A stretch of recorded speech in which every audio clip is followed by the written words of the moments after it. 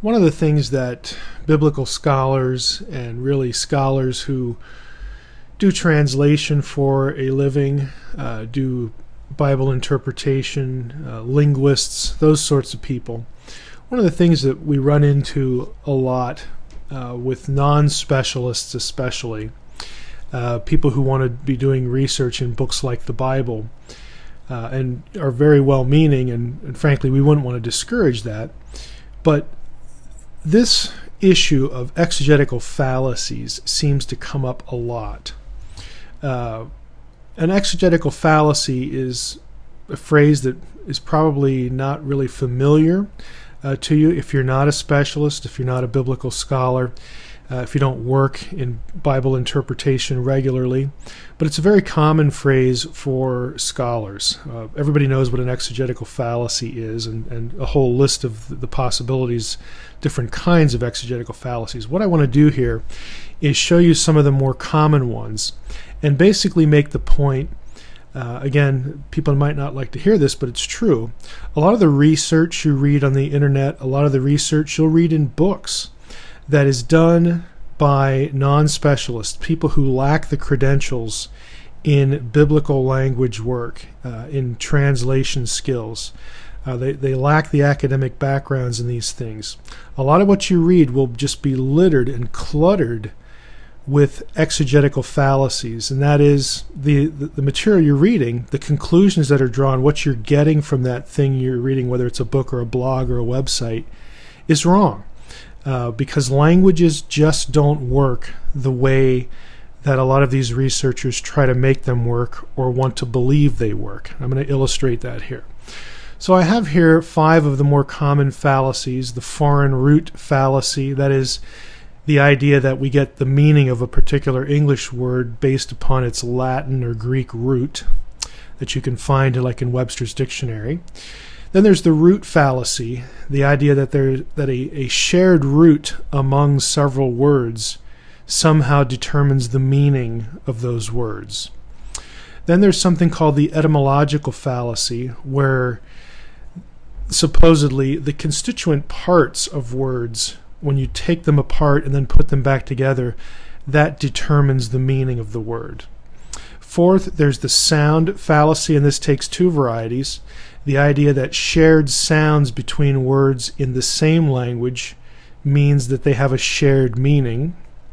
And the second variety is that shared sounds between words in a different language, between 2 different languages, or 3 or whatever, that somehow allows the meaning of those words, the meaning of the words between the different languages, to be shared, essentially to be mixed and matched, or to dictate meanings in the other languages from one of the different languages. And lastly, there's the totality transfer fallacy.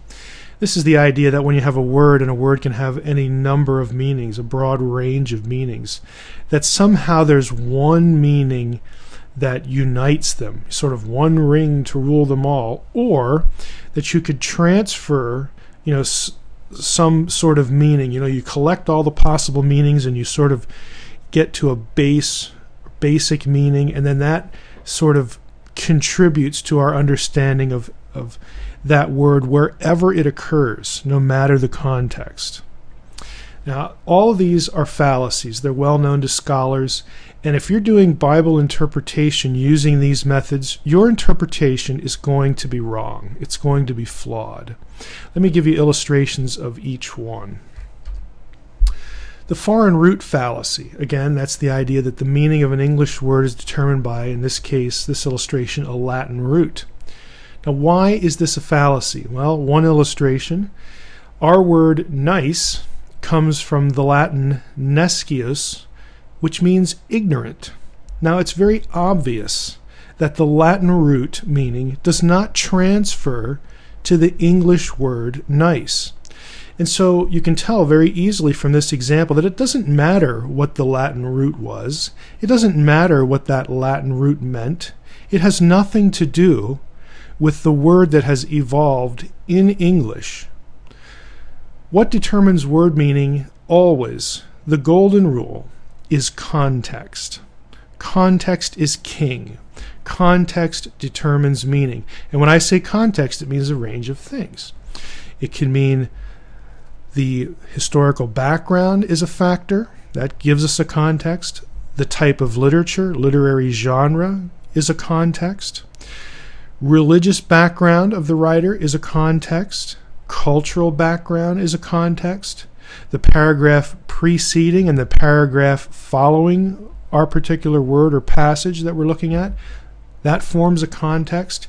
Even the location of our word and its relationship to other words in the same sentence forms a context. These are the kinds of things that need to inform your understanding of a word's meaning, not an original root from another language. Second one, the root fallacy. Again, this is the idea that shared roots determine meaning. Really?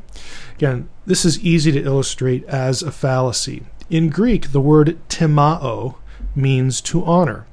There's another word in Greek, epitimao, which means to rebuke. Now, those two terms very obviously share a root, T-I-M, tim. Now, this fallacy, if we were to employ it, would have Jesus honoring demons, and it would change one of the 10 Commandments to rebuke your parents instead of honor your parents. Look at the illustration. Matthew 19:19, we have timao your father and mother. Honor your father and mother.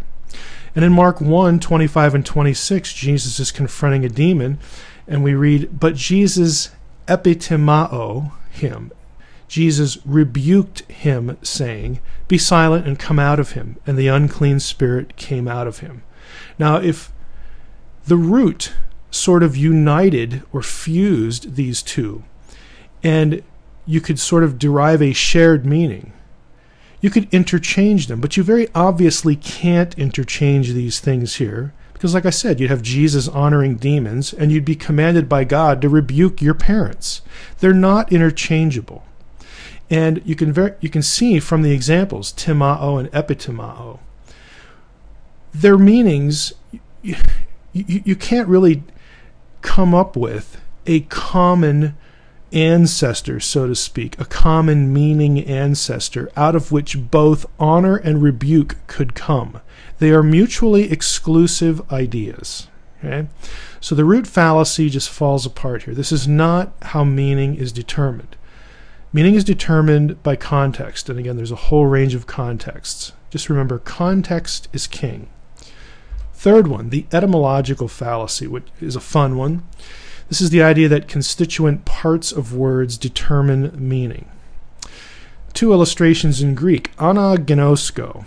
Okay, there's a verb, anagenosko, two parts, ana, which means up or above, and genosko, which means to know.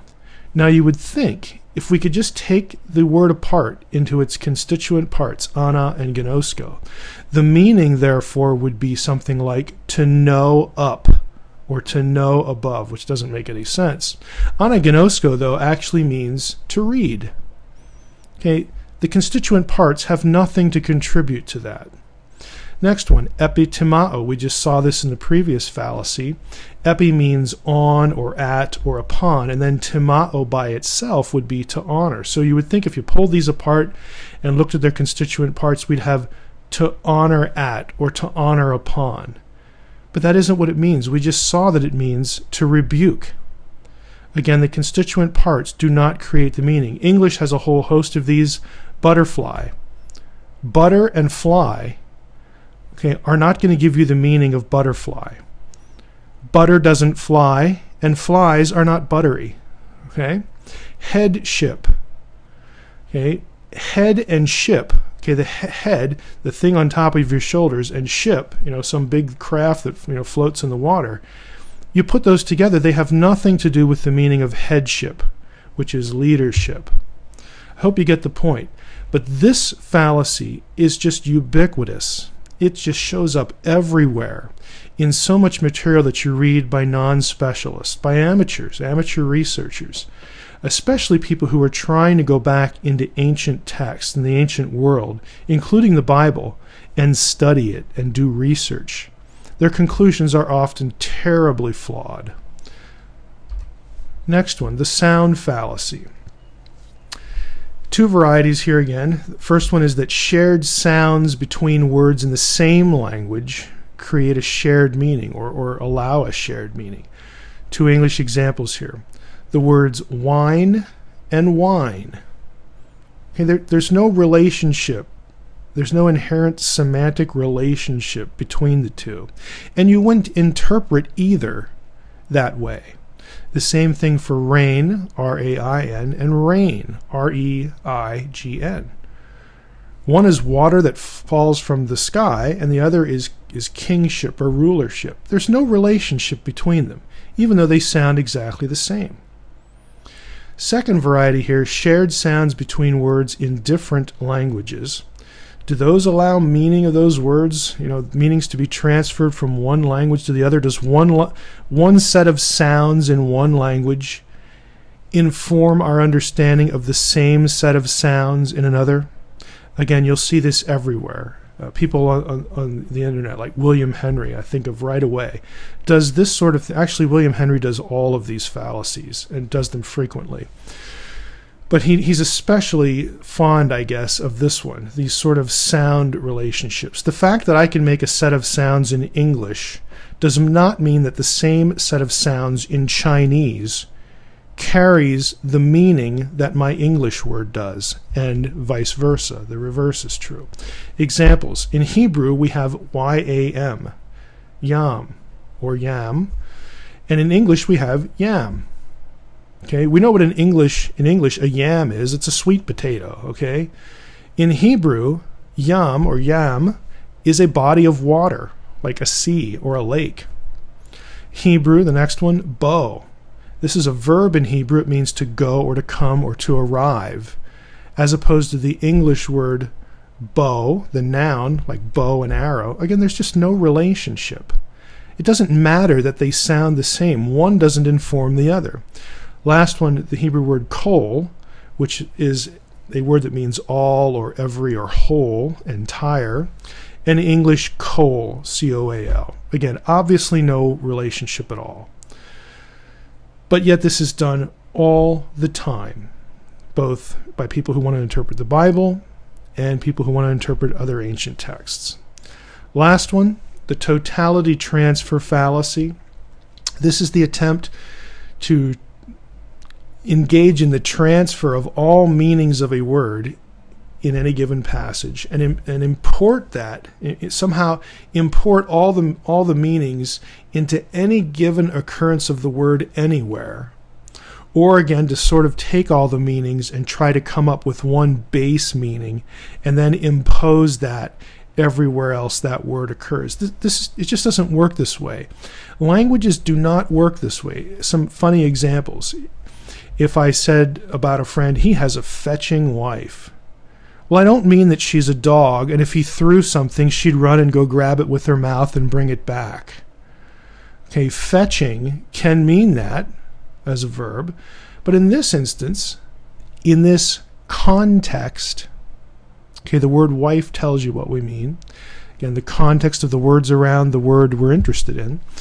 In this context, it means he has an attractive wife. Okay. Next one, you need to brand yourself. Well, ouch, that would hurt, wouldn't it, if you took a hot iron and plastered it against your skin and watched it burn a little bit and burn a symbol on yourself. No, that isn't at all what we're talking about. Branding can, in business parlance, in business context, again, refers to building a reputation or building notoriety, building recognition of either yourself or a product. Lastly, I'm spoiled. Well, does that mean that I need to be taken out and thrown in the trash because we can't eat you anymore? Again, you get the idea. Context is everything. We wouldn't take a word like spoiled or fetching or brand and make a list like I've done here below with English board. Just try it. We wouldn't list out meanings and then sort of scratch our heads and think, okay, what common base meaning can I contrive? And that's what you're doing.